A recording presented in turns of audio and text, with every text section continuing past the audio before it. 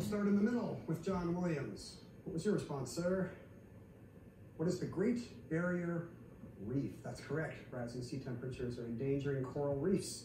So you're going to add how much to your score? $14.99, taking you to $2,999. Maria Krasinski was in second place. Did she come up with the correct response? She did. She's going to add something. How much?